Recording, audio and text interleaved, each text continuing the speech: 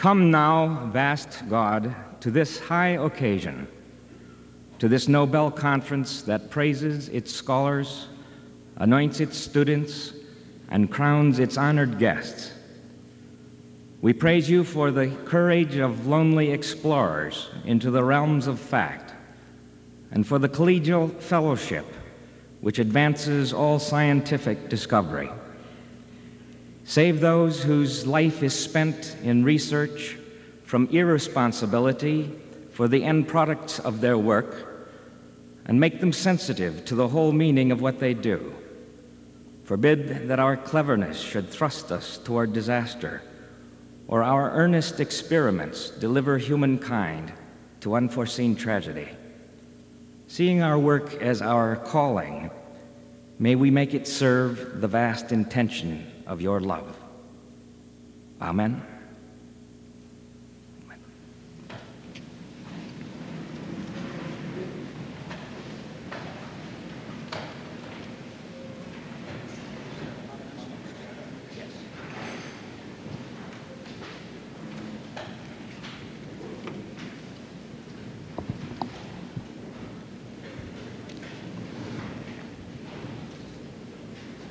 On behalf of the faculty and staff of Gustavus Adolphus College, it's my pleasure once again to welcome you to the Nobel Conference. This is Nobel 20. We are pleased that so many of you could join us today. I know that some are still looking for seats, and I think you will find them by coming up the side aisles or looking in the balcony. I know it's easier for me to see them than for you to see them, but there are still seats available. Our reservations for tickets indicate that we have with us today about 4,000 guests on campus. You come to us from a number of places. You represent nearly 160 high schools in our area. You represent 75 colleges and universities, and we have registrations for this conference from 12 states in the Midwest area. We meet today, as we have in past years, in what we have come to know here at Gustavus as Lund Arena. Lund Arena is part of a larger complex which is just now being completed, and it will be dedicated on the 21st of October. We will name it the Lund Center. We invite you to look around this facility as time permits. You will find some areas locked or blocked off as construction continues in preparation for the dedication, but you are welcome to visit any of the areas that are open. Events like this, of course, do not just happen by some spontaneous process. They are the result of a great deal of work and thought by many people. I can't begin to recognize the literally hundreds of people who contribute to the success of the Nobel Conference year after year, but I want to identify just a few. In a little bit, you will hear from Professor Mike Shafto, who has chaired the committee for Nobel 20. We thank Professor Shafto and his committee. A special acknowledgement to Chaplain Richard Elvey, who brought us the invocation and who is the program director for the Nobel Conference. Special recognition is also due to those who work in the area of public events at Gustavus, Elaine Brostrom, Dennis Paschke, and all of their staffs. Dozens of other people in the food service and the grounds crew, members of the faculty, all have participated. And of course, we want to express our very special appreciation to the Lund family, and I know Patricia is here. I think I saw her walk in just a bit ago. Patricia, to you and the other members of your family, the Lund family, who have so generously provided for this conference and all the other things that you have done for this college. I hope that you received a program as you came in, a program with this face on it, which should be familiar to you by the end of the conference. You'll see it in many places.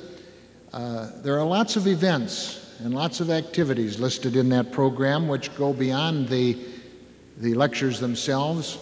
These include the concert this evening in Christ Chapel, the art show in the art gallery, the firing line programs which will be conducted this evening at 8:30, and other events as well. We invite you as guests to look around the facilities, particularly Bernadette Library, which is just to the south of this complex. You're invited to stop in there as time permits, in Nobel Hall and other places.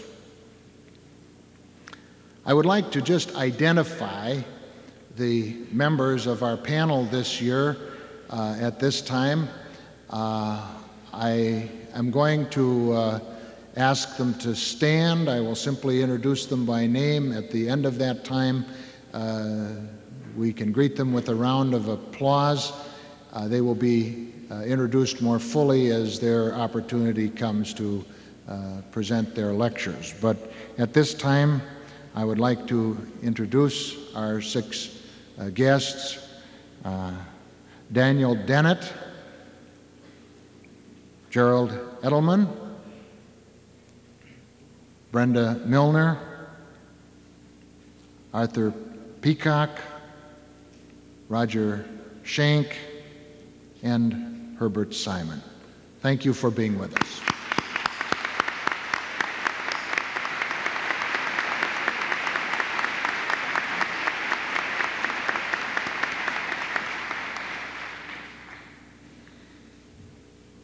We have come together these days to give attention to some of the issues related to human cognition, and also to consider the ways in which our cognitive processes may relate to machines, especially to the computer.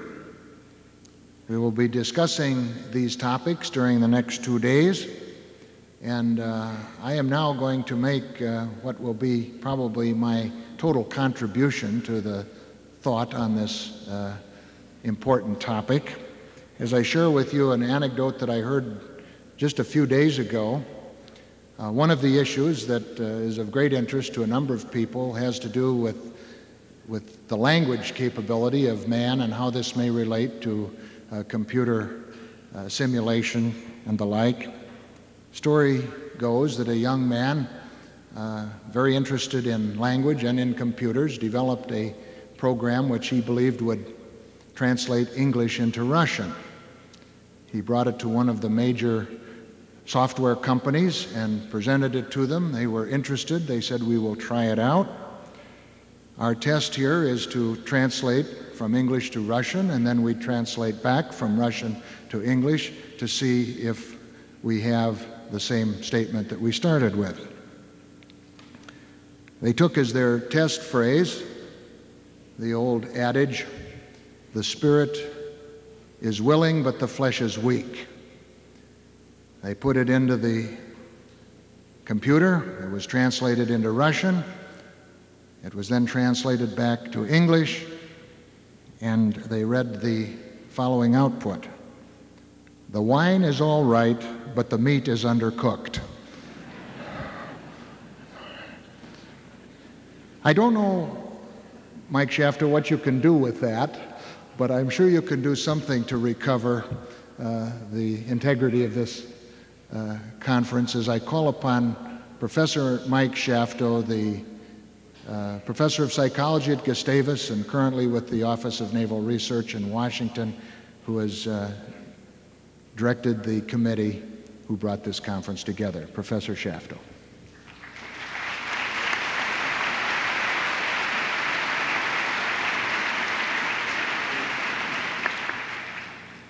Welcome to the 20th Annual Nobel Conference, How We Know the Inner Frontiers of Cognitive Science. I have just one special announcement to make. We have some excellent displays of educational technology and artificial intelligence that will be open to the public today and tomorrow. These displays are in Alumni Hall, upstairs in the old Student Union building. If you don't know where that is, it will be worth the effort to ask someone. I invite you to go up and look at these displays at your leisure anytime today or tomorrow. I want to, at this time, express my thanks to Richard Fuller of the Physics Department and Mark Kruger of the Psychology Department, as well as to Mr. Arnold Ryden from the Gustavus Board of Trustees for their initiative in bringing these displays to campus for Nobel. Now, I'll turn the microphone over to my longtime friend and colleague and great recruiter of talented students into the neurosciences, Tim Robinson, who will introduce our first speaker.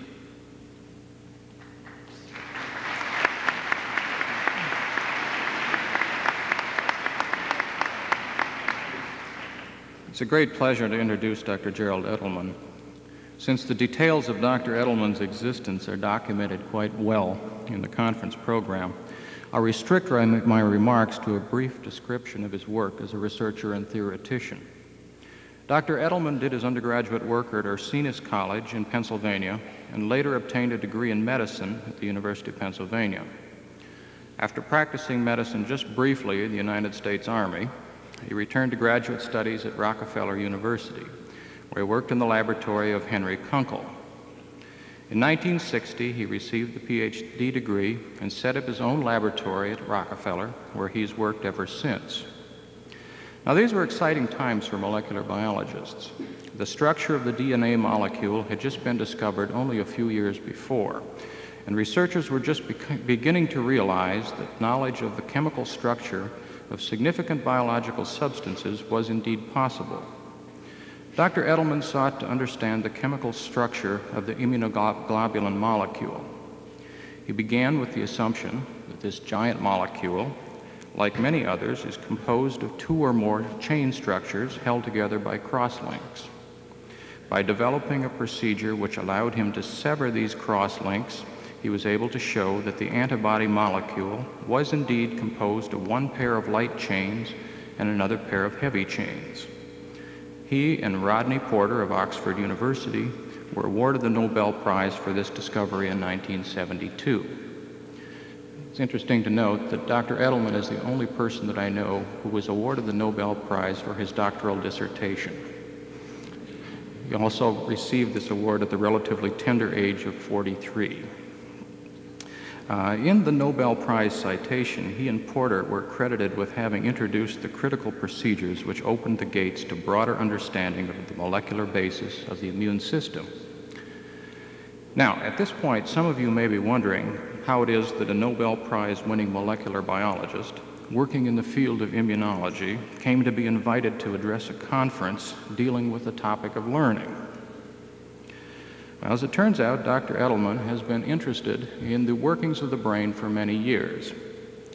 He hinted at this interest when he, along with 22 other Nobel Prize laureates, attended the 1975 Nobel Conference entitled The Future of Science.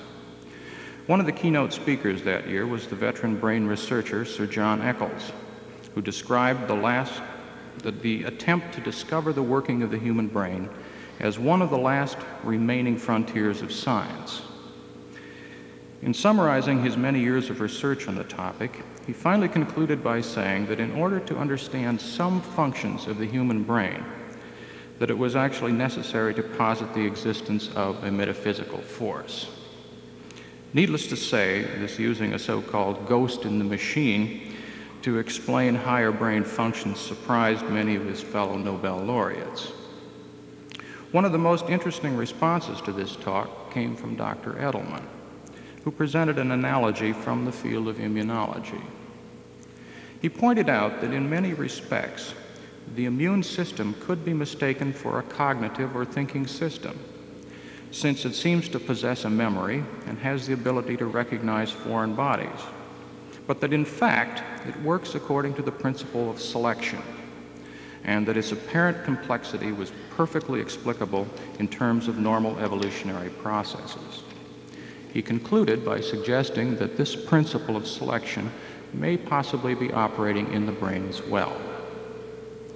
2 years later, a small book written by Dr. Edelman in collaboration with Vernon Mountcastle called The Mindful Brain appeared, in which he clearly described his vision of the brain as what he terms a selective machine. All right. This vision of the brain as an organ of almost immeasurable complexity, which nonetheless operates according to the principles which have developed over the course of our evolutionary history, will be the subject of his talk today. Let's welcome Dr. Gerald Edelman.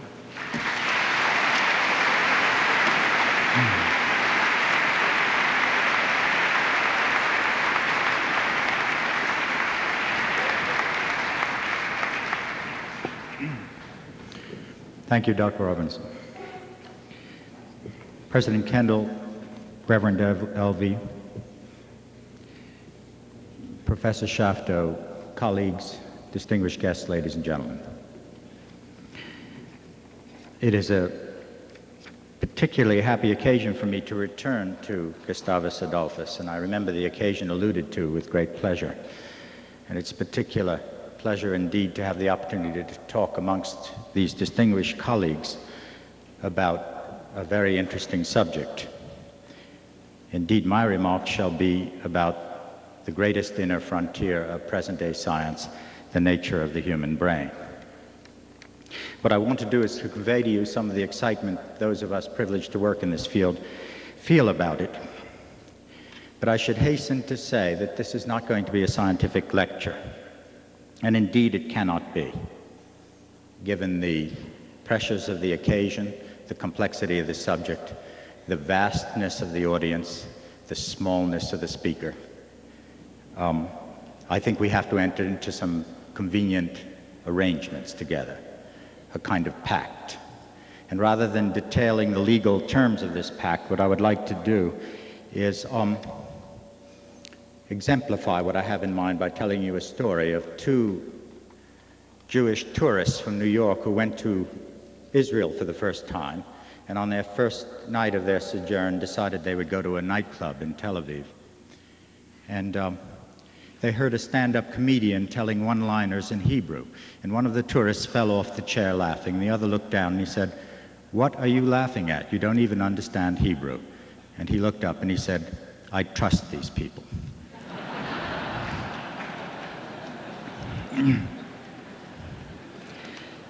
Here is what I hope to do. What I'd like to do first is to illustrate the difference between what I shall call the physical order, that which scientists describe, and what we might call the sensory order, that necessary but not sufficient step that scientists need in order to interact with the world. Then, because it's particularly germane to some of my latter remarks, I want to talk a bit about what is called in biology population thinking, and to contrast it briefly with previous modes of thinking and previous views of biology and of our nature.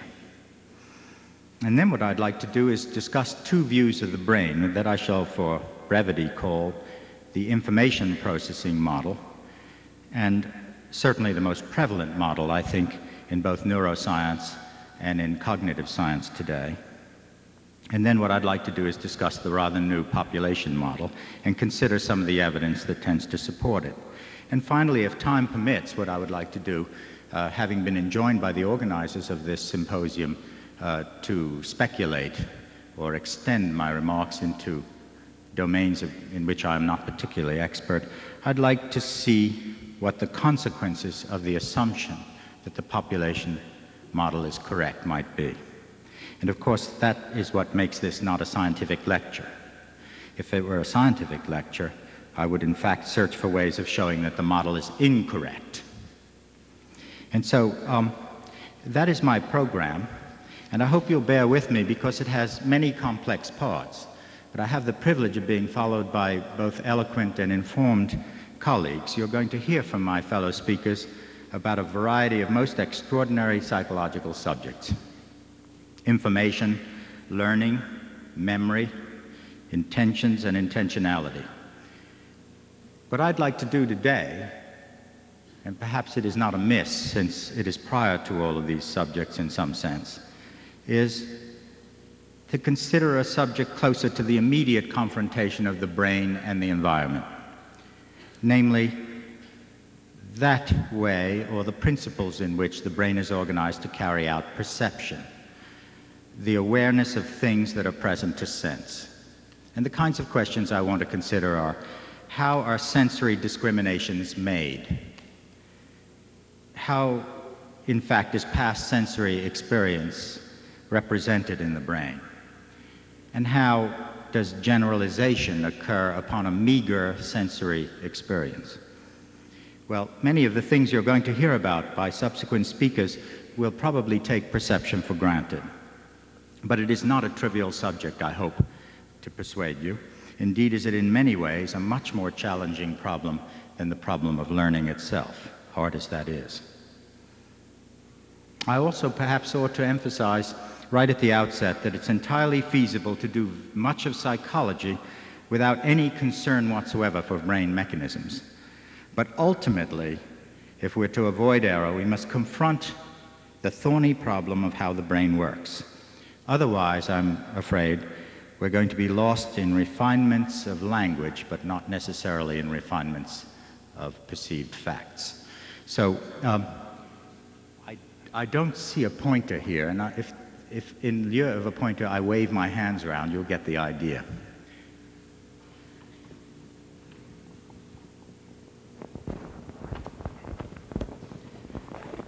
To illustrate that possible risk, I might have the first slide.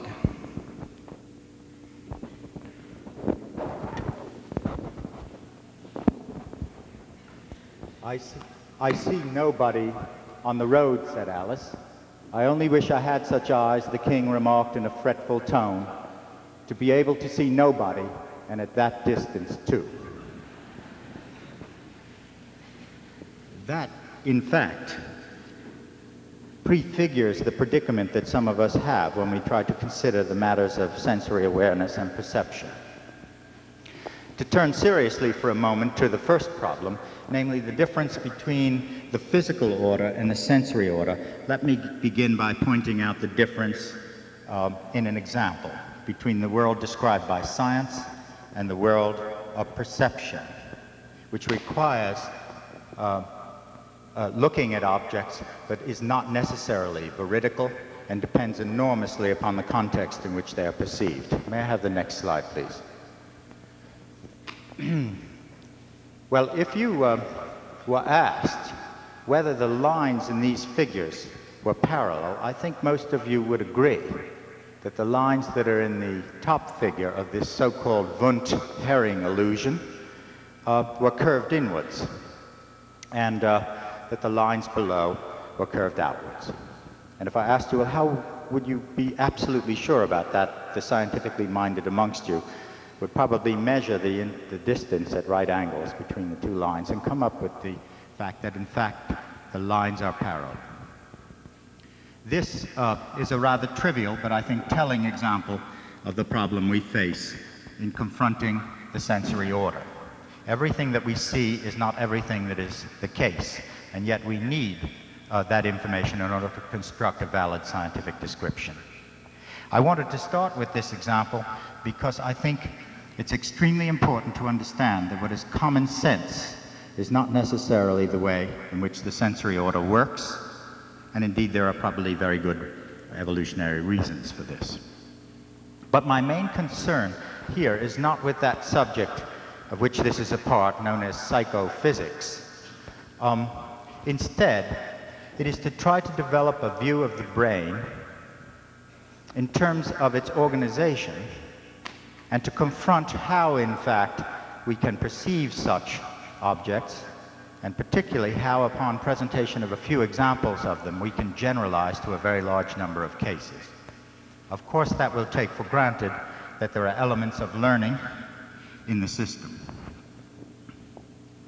Perhaps, in order to provide a basis for my further remarks, I should deviate at this point and tell you a little bit about population thinking, because it will be necessary to our argument, and I'm not sure all of you are familiar with that.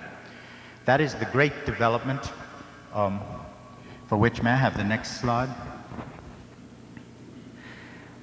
Darwin and his colleague across the seas, Wallace, was familiar, and here is Darwin in his lugubrious latter years. I appreciate that. Thank you. The central theory of biology, founded by Darwin and Wallace over 100 years ago, and I think most people would admit ideologically the most significant scientific theory ever constructed. Before Darwin, thinking about the origin of biological order was under the sway of an idea that has been variously called the great chain of being, the scalum naturae, or for short, essentialism.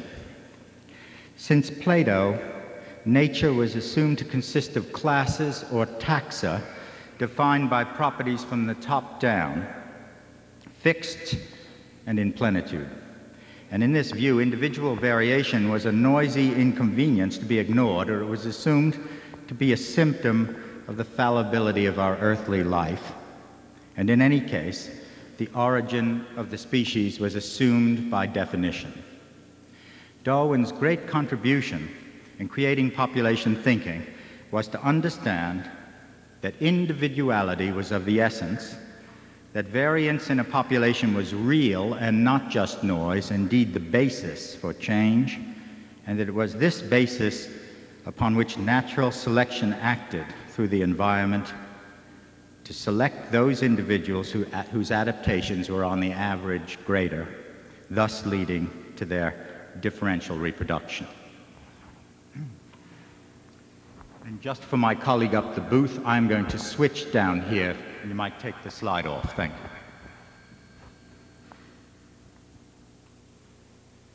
you. If I might have the lights for a moment.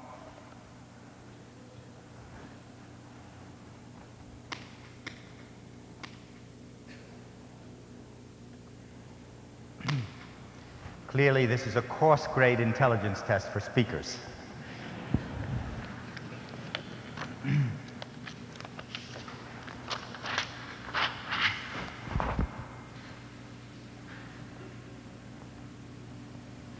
Here on this first transparency, I've tried to illustrate to you the basic idea of population thinking, refurbished, of course, in modern terms. The origin of the variation within a population is mutations in genes in the genetic material. And eventually, through a most complex process, this leads to a functioning animal form, but with variation, constituting over a whole group of consorting animals a species or a population. Natural selection will then, in fact, pick certain individuals, the ones that are uncrossed, for differential reproduction. It does not mean survival of the fittest. It means average survival of the most adapted over some period of time.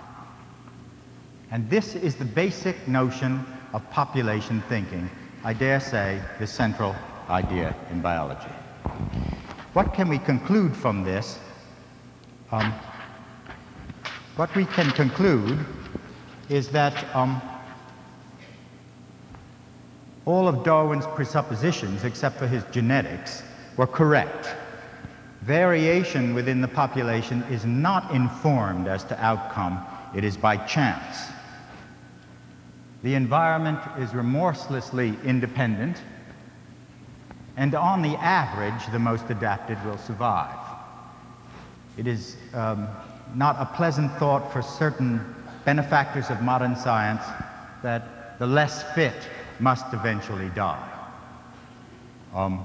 These are the basic premises of the theory of natural selection.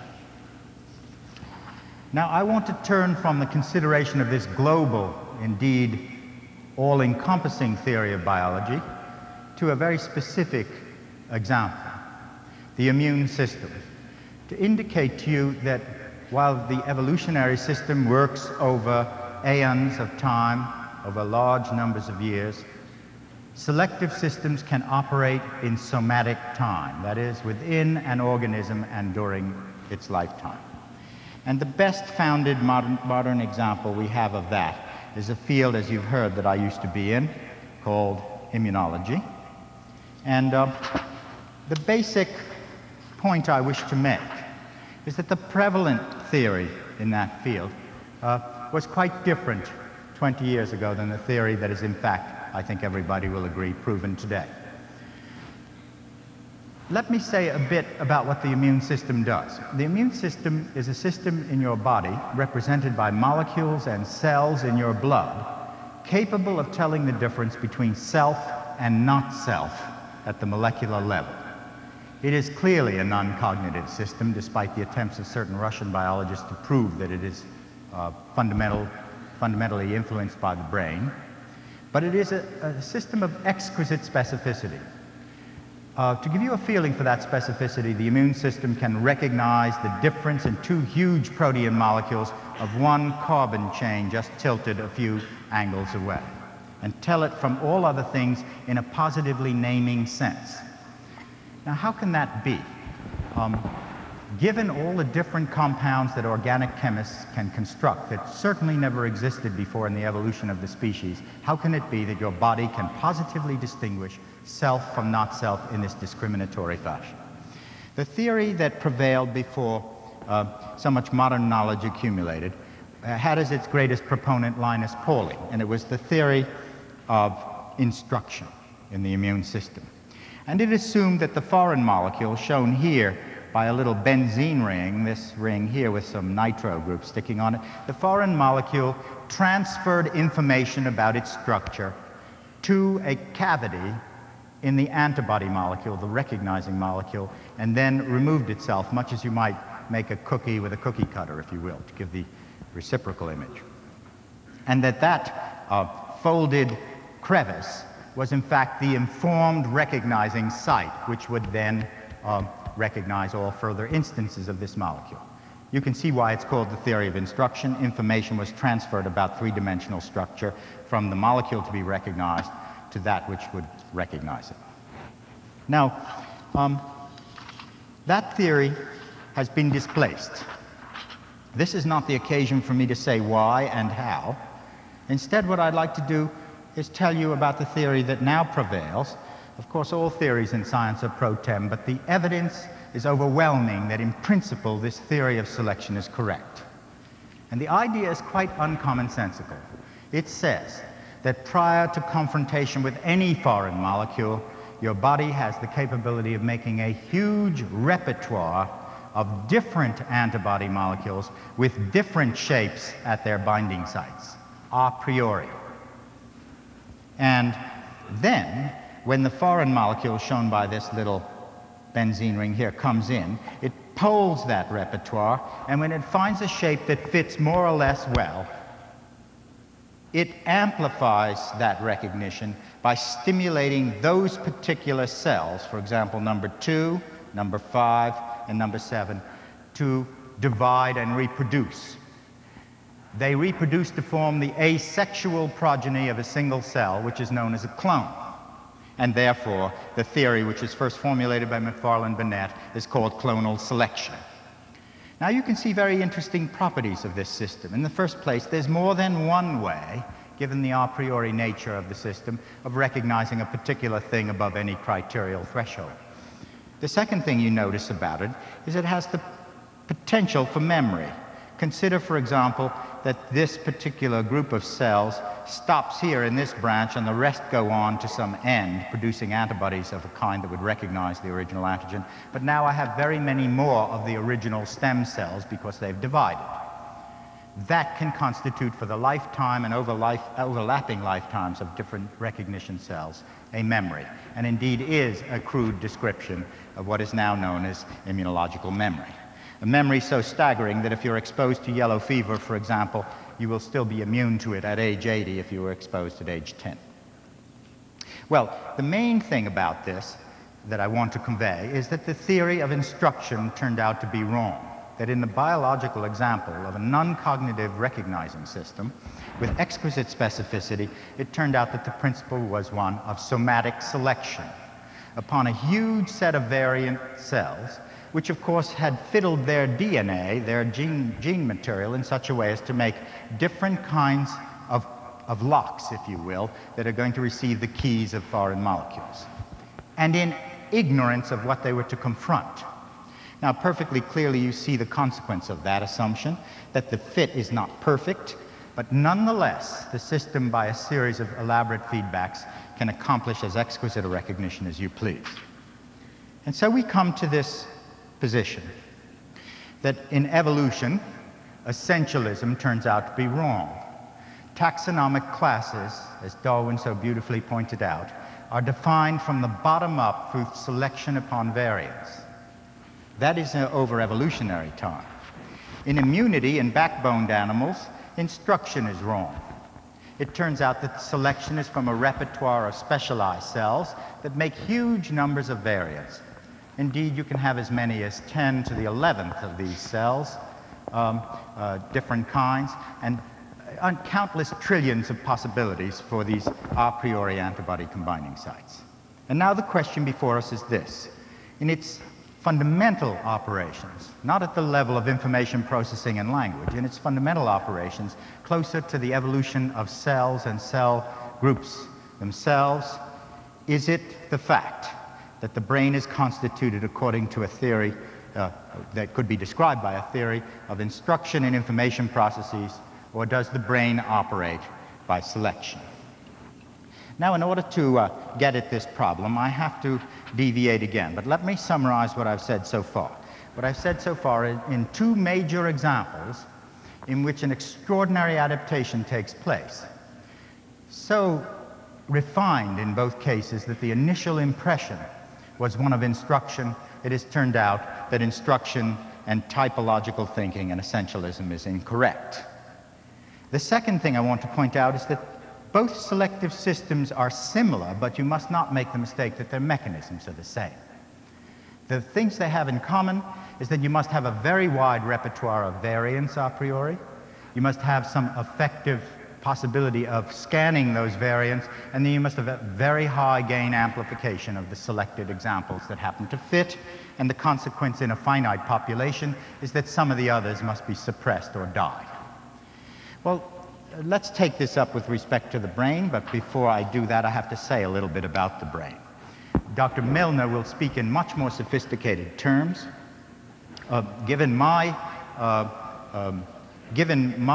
project, I would like to go over some elemental features, and you will hear from her about the elegant studies that have been done relating the structure of the brain to that fundamental process of memory.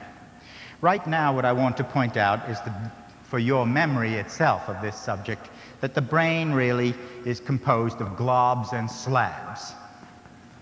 These globs and slabs are connected to sense receptors, my eyes, ears, etc.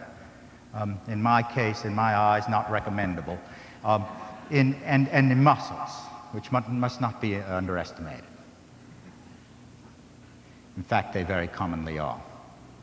And I want to say something about the order of this brain, but not get into much tedious detail. The great problem, of course, is much of the assumption that psychology can proceed without a description of this kind can lead to asking one question too many. The story is of the doctor who is accused of malpractice and of dispatching a patient, and the brain of the alleged decedent is put in a jar as Exhibit A. And the zealous lawyer for the defense of this hapless doctor is questioning another doctor on the stand. And he said, "Now, Dr. Brown, did you see the alleged decedent, Mr. Smith, in your practice?" And he said, "No, sir." He said, "Well, did you carry out a post-mortem, or were you present at a necropsy?" "No, sir." "Your Honor," he said, "I declare a mistrial. I want you to declare a mistrial. There is not even any evidence that the alleged decedent is alive or dead." And the doctor looked at the lawyer and he said, "I cannot assert whether he is alive or dead. All I can say is that that is his brain in the jar over there. For all I know, he might be out practicing law someplace."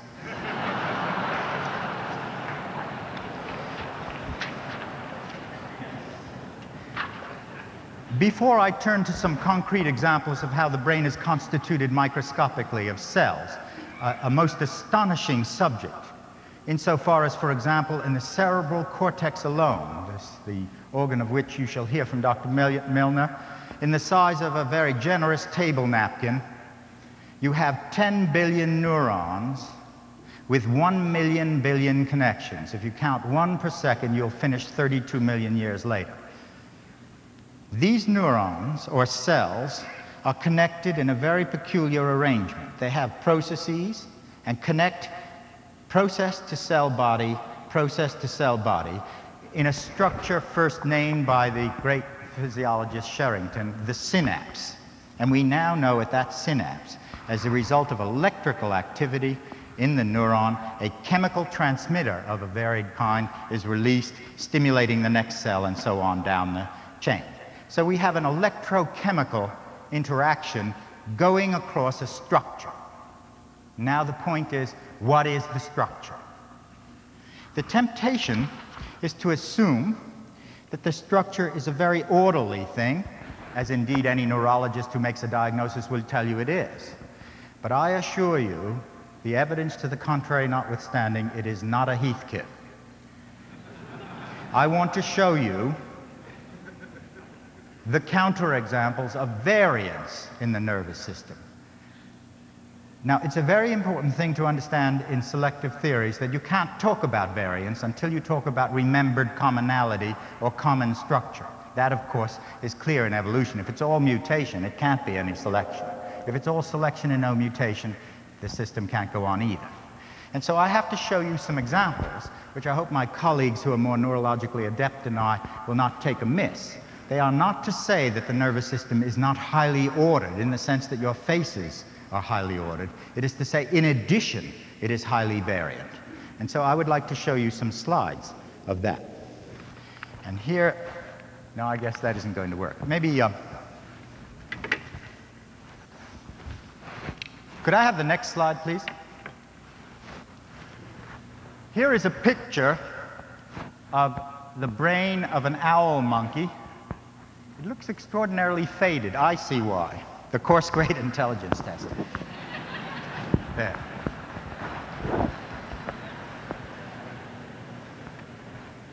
This is a picture, a cartoon, if you will, of the brain of an owl monkey. And what I want to point out to you is that, not as corrugated as ours, fortunately for researchers, that this structure is organized into zones or regions which have been well known. And I don't want to go into the tedium of that, just to point out that I'm going to discuss one of them a little later on. For example, that one up there called 3B and that one over here called 1, those intricate maps that you see over there.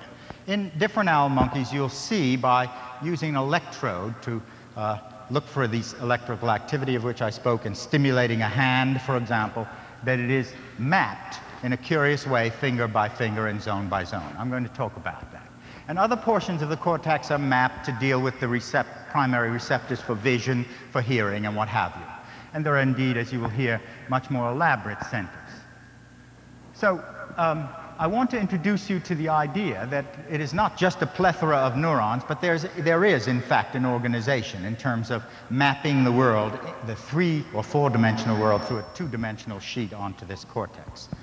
On the next slide, you will see some examples of the variance. If I were to zoom down and look by cutting through this cortex at the kinds of cells you will see, the first thing I will notice is there are at least 6 layers. And in these layers, starting from the top, that is the outside surface, going down towards the center of the brain, I will see an extraordinary host of so-called neurons, nerve cells, of different shapes, connectivities, and chemical responses. So there's an enormous variety of types of neurons, a matter of some controversy, in fact. Some people are lumpers and say there are really only 2 types, excitatory and inhibitory. Others, like the great Ramani Kahal, who first described these things in detail, would argue that there were really extraordinary numbers, at least 30 or 40 different types, and perhaps even more, in terms of just sheer morphology. The second point I want to make is that there are not only types. Could I have the next slide? But that amongst one particular type of nerve cell, could I have the next one? there is an extraordinary variance. Never mind the details, but this happens to be the so-called contralateral descending movement detector of the locust. It is a neuron, this one descending here. It's a neuron which is going to do something to an extensor muscle just before the locust takes a flight and brings on a plague of locusts. And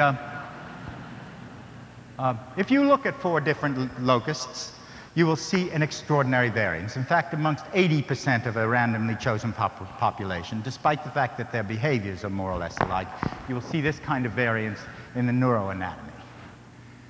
Well, you might argue they're not genetically inbred, they differ in their genetic instructions, and so we go to a little organism, the water flea, or Daphnia, which is parthenogenetic and female, thank God. It takes on the burden. There's no male chauvinism there. And if you look at certain visual neurons or cells in Daphnia, you will see that the left and the right side are not alike. And if you pick 4 examples of genetically inbred and identical animals, you will see they are not alike, as you can see in this picture. And finally, to respect the great Ramani Kahal, here is a picture of the cerebellum of the rabbit from his great classic. And you can see even in repetitive nervous structures, there's an extraordinary amount of diversity. Well, so much for that. So what I've said is that the brain, could I have the lights? The brain is composed of countless millions of these neurons in many types. Perhaps you could put on the next slide and then give me the lights. And that the final point is that besides varying in type and besides having variance within type, this is the so-called terminal arbor of one of the neurons. It's an actual picture or tracing of a picture of one of the neurons that goes to that somatosensory, the touch cortex that I showed you on that diagram, area 3B. It was done by Landry and Deschênes in Canada. And the most amazing thing about it is while the neuron starts off quite simple, it really covers about 1 millimeter square in its arborizations and is overlapped by the other neurons in a dense tangle that might remind you of a jungle. Okay, now I can have the lights. Thank you. Well, what I've tried to indicate to you is the enormous complexity of the nervous system, and despite the commonality of its structure, an enormous amount of individual variance right down to the level of the so-called neurons themselves. Now I think we can take that slide off and turn to our next problem, which is to consider on this basis of information, how could we put this all together? If we confront an environment with such a nervous system, what happens? Well, the conventional idea, abstracted immensely here, is that somehow a stimulus, some particular occasion in the world, interacts through neurons with this network, and that leads to a change in the chemistry of the synapses between the nerves, changing the value of how much one signal will go versus another, and that eventually will account for learning and memory. This is no theory, this is a metaphor here. Now, nonetheless, the metaphor prevails, and the question before us is, how can we decompose it into possibly competing, more specific models? Well, I'm going to take the liberty of saying that even at the level of neuroscience, not, as you will hear from Dr. Schank and Simon and Dennett, at the level of language, at the level of neuroscience, there is a tacit information processing model.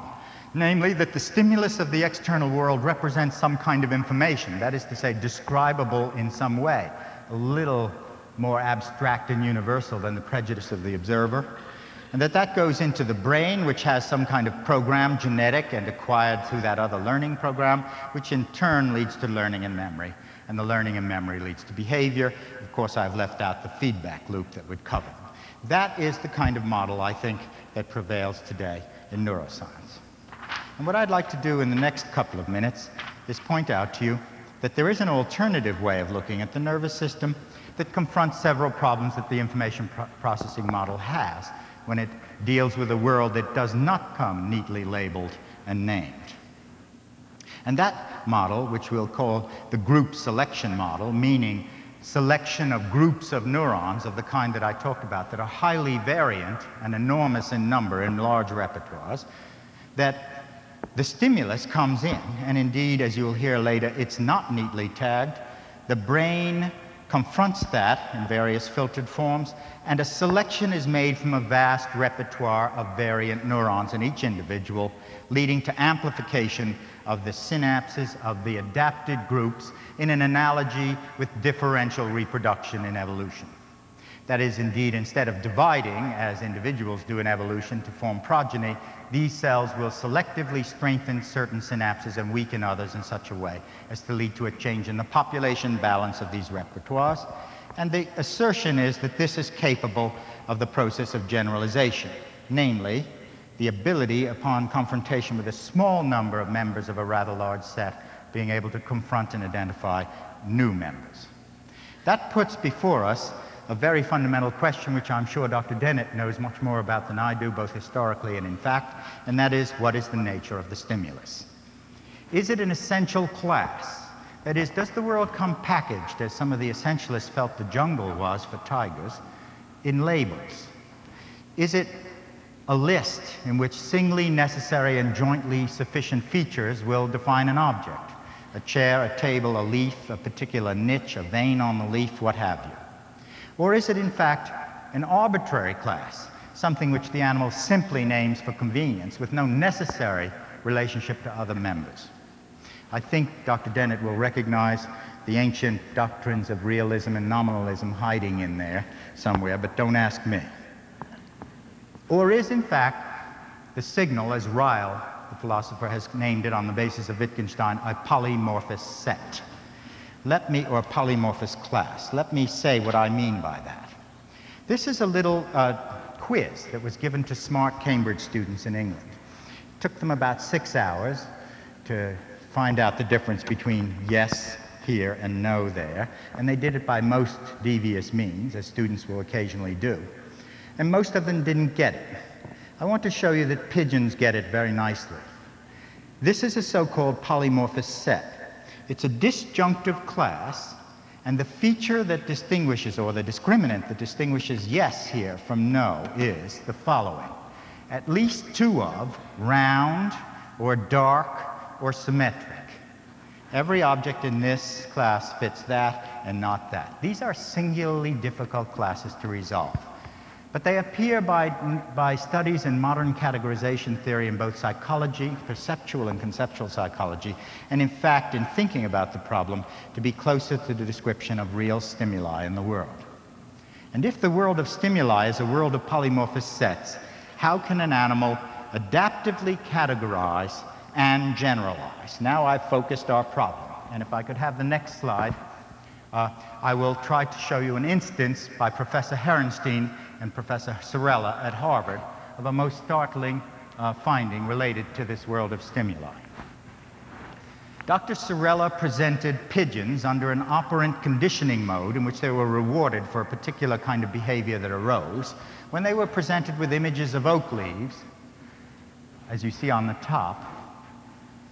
In 4 presentations, upon reward, those pigeons positively discriminated all oak leaves from all other kinds of leaves, shown on the bottom, and the class is fairly large.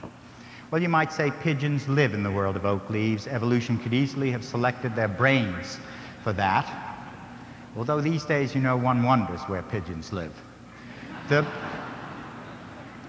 So these clever researchers then exposed the pigeons to pictures taken by a scuba diver of fish. Now, I think most of you will agree that pigeons do not generally evolve in a world of fish.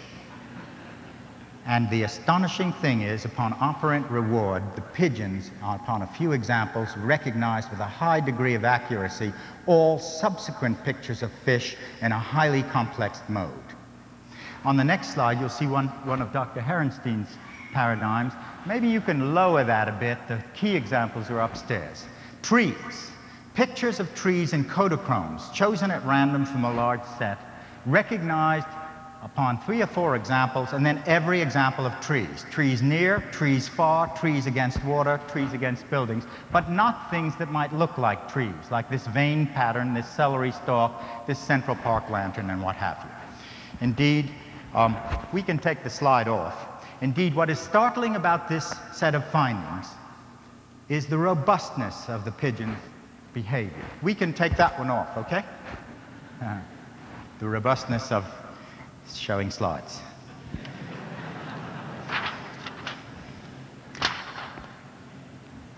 Indeed, Dr. Herenstein has told me that he took a picture of a lady in Cambridge, and it sounds more like a French art movie when you tell it this way, in various contexts, and then showed pictures of this lady in forests at 800 feet, in various busy thoroughfares, and the pigeon had no problem whatsoever recognizing her.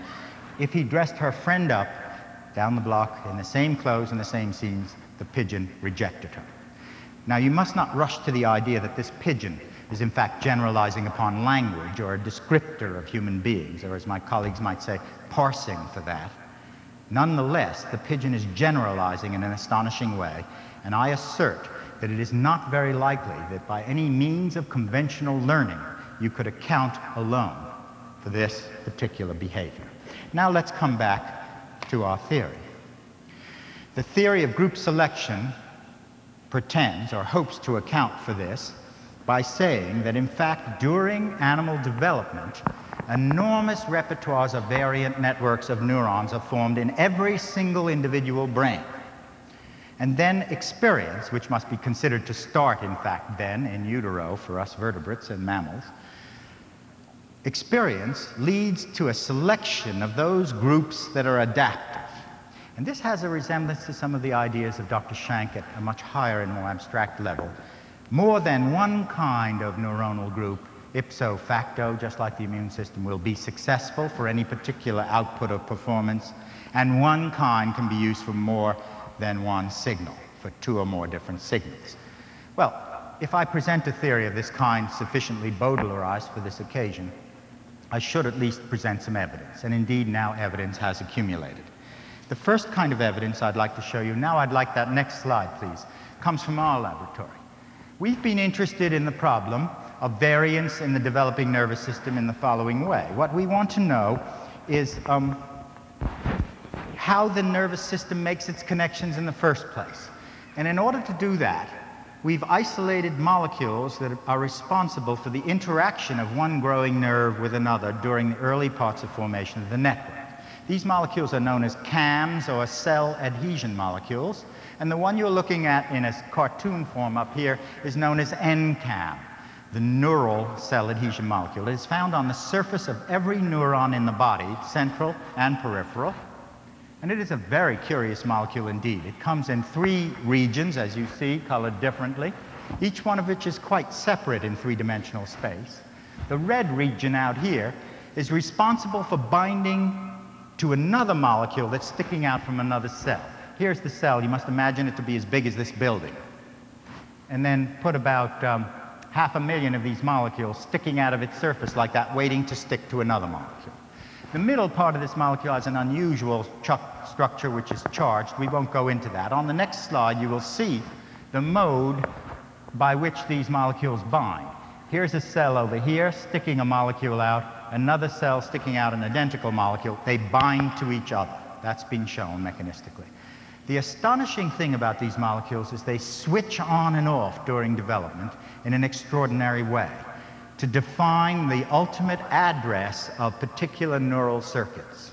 There are now 3 such molecules, and now, as of yesterday, the gene for one of them has been isolated. And the picture is one of an enormous dynamism of shutting the molecules on and off depending on the milieu constructing circuits. And indeed, if you perturb the molecules that define the address not by having a particular place pre-assigned, but by the dynamics of the situation, you get a scrambled nervous system. That's been done inside the animal, but on the next slide, maybe I can show it to you outside the animal. Concentrate on this middle frame on your left and compare it to the one on the right. The one on the left shows those round globs up there. Those are actual nerve cell bodies seen in an electron microscope, projecting their nerves in an orderly pattern, a coronal radiation of branchings. When we block the cell adhesion molecule, which is responsible for that structure, we get the spaghetti-like structure you see up at the top of the right middle panel. Each individual nerve fiber just goes off at random and makes a mess. So here we have a principle not only of common structure and regulation, but also of implicit and obligate variation in the formation of every nervous system. The consequence, to make a long story short, is that no two nervous systems, even those of twins, can be alike. Well, this is one kind of evidence required by this theory. You will remember, could you take that slide off a minute? You remember that if that's the case, I have to show how variant networks are formed. And these molecules are not the only way, but they're an obligate path.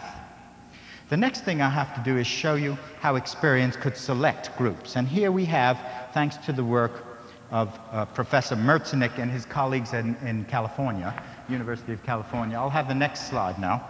An absolutely extraordinary example in the so-called somatosensory cortex. You see that our old friend up there of the map. Now his experiment is rather simple. I wonder if this is going to look absurd.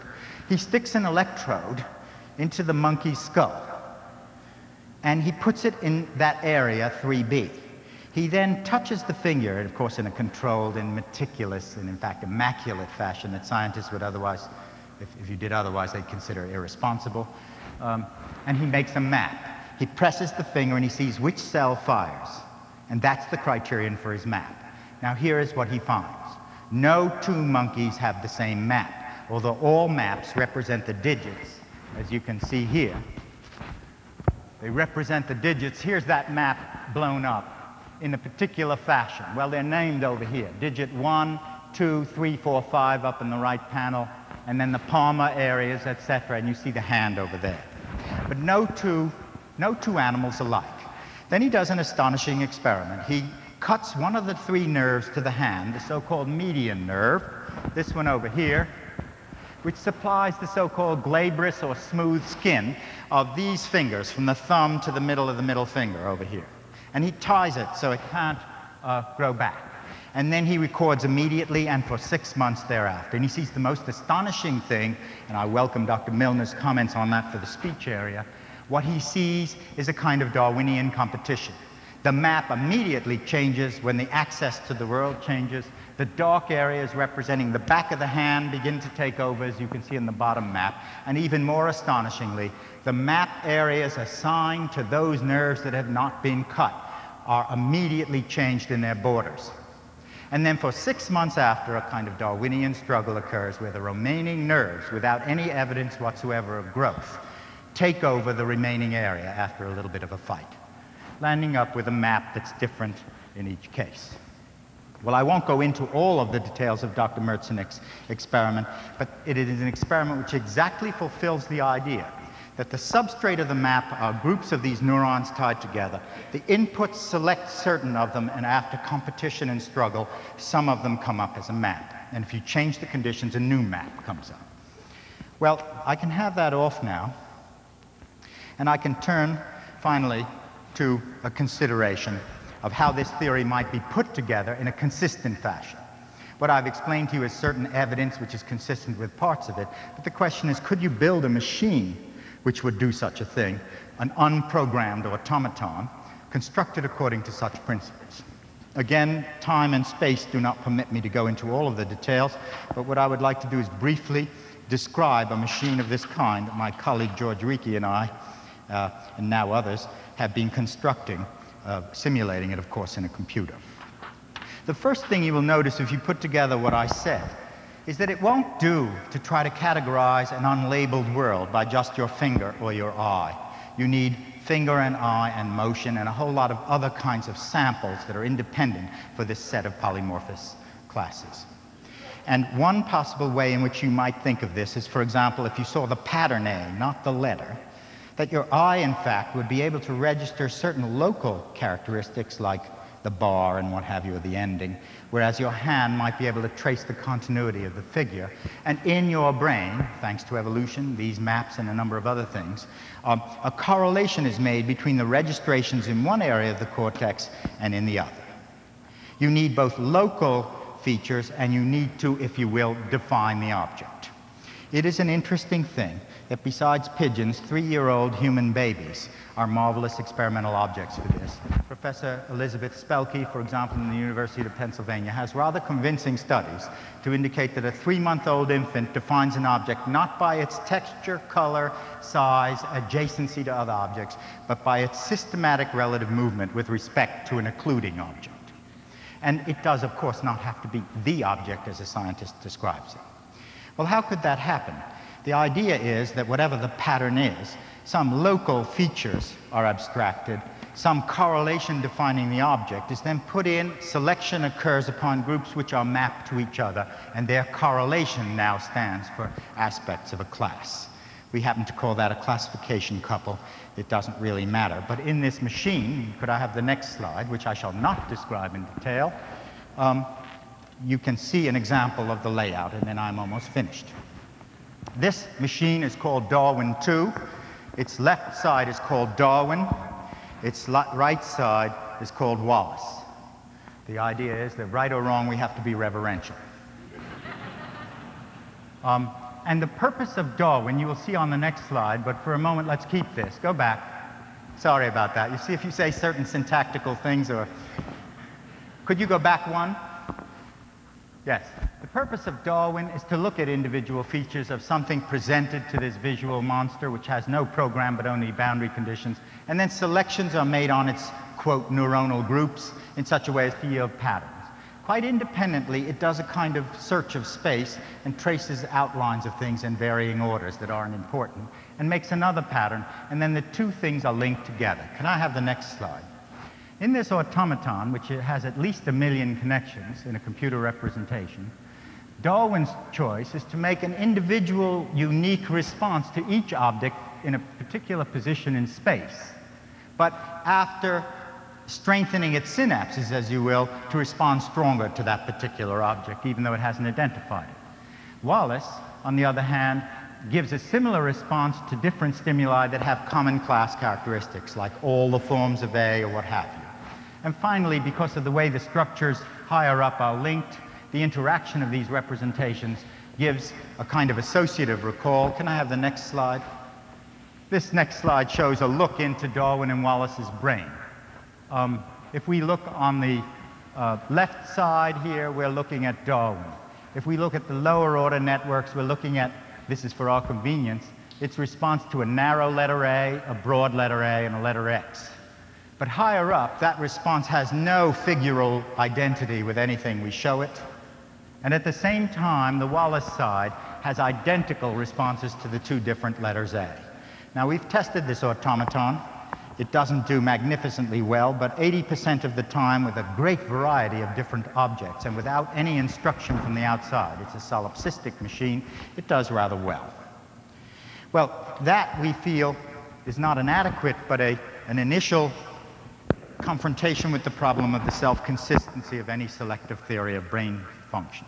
Of course, the thing that would excite scientists the most is finding out additional facts of the kind that I mentioned. Well, I am almost done. Now I should only like to make a remark or two about the consequences of such models should they prove to be correct. Before I do that, I think it may be useful to read to you from a work of a Harvard physicist named Percy Bridgman. I don't know if he's fallen in disfavor, but he is an exponent of a theory called operationalism. He's not the originator. And he says, it seems that we are coming to an awareness of the existence and importance of our mental tools from the side of the sciences rather than from the side of the humanities. The reason is not any reflection on the humanities, but is a consequence of human frailty and the fact that the humanities are so much more complex and difficult than the sciences. The most important intellectual task for the future is to acquire an understanding of the tools, and so to modify our outlook and ideals as to take account of their limitations. This task is not to be accomplished by any return to the insights of the past. The insight that there is any problem here at all is devastatingly new in human history. The sciences and the humanities find themselves facing the problem together. It is too difficult and too pressing to permit the luxury of division of forces. Appreciation of the existence and nature of the problem is the first step toward the invention of new methods and outlooks that will be necessary to solve it. It seems to me that the human race stands on the brink of a major breakthrough. We have advanced to the point where we can put our hand on the hem of the curtain that separates us from an understanding of the nature of our minds. Is it conceivable that we will withdraw our hand and turn back through discouragement and lack of vision? Well, with that, let me summarize, ladies and gentlemen. In this lecture, what I wanted to do is give you a feeling for some new thinking that is occurring in brain science. You will, of course, hear more sophisticated ideas about much more sophisticated problems later on, but I hope you will share my faith that this is a reasonable basis for those subsequent remarks. I have assumed that only one direction is correct, population thinking, but by no means is that a proven fact. It is, in fact, however, gaining increasing support, and it has rich implications for human values. And I'd like to say something about that with all the risks entailed by extrapolation.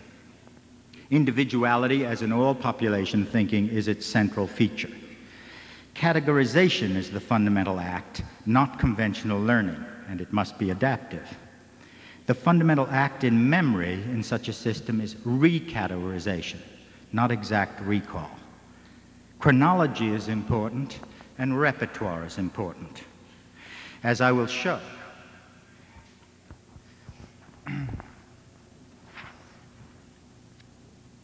as I have said, categorization is fundamental and adaptive. Memory is recategorization. As I will show, that will lead to the conclusion, I believe, that all perception is in fact an act of creation, not at all prefigured solidly, however boring habit is, and that all memory is an imaginative act. The consequence, I think, is clear, but it's debatable. No idea is a priori authentic by any method, and that includes scientific ideas and scientific theories.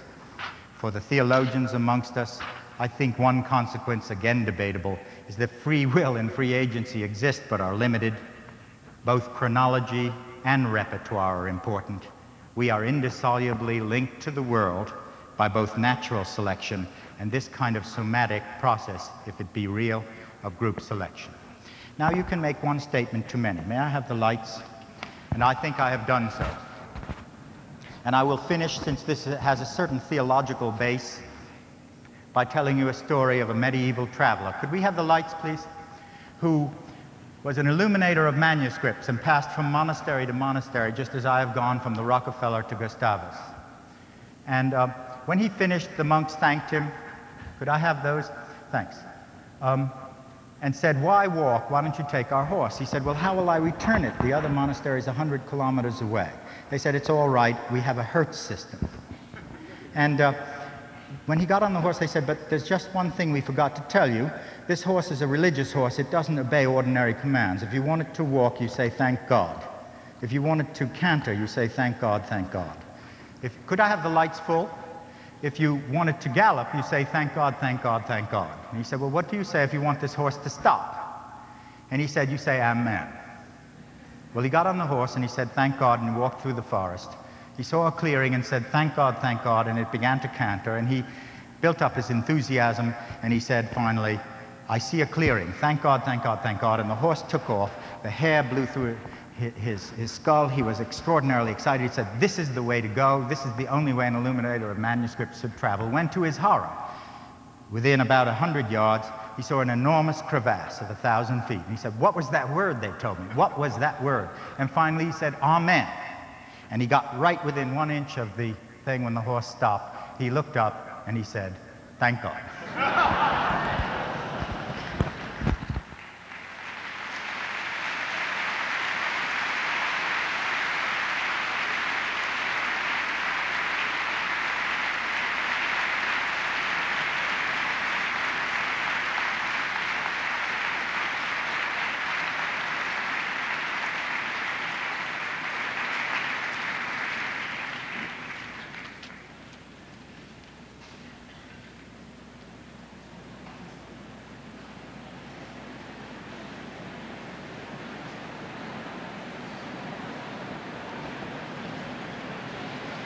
Since we're running a little bit late, I think we'll adjourn at this time and reconvene at 2 o'clock this afternoon.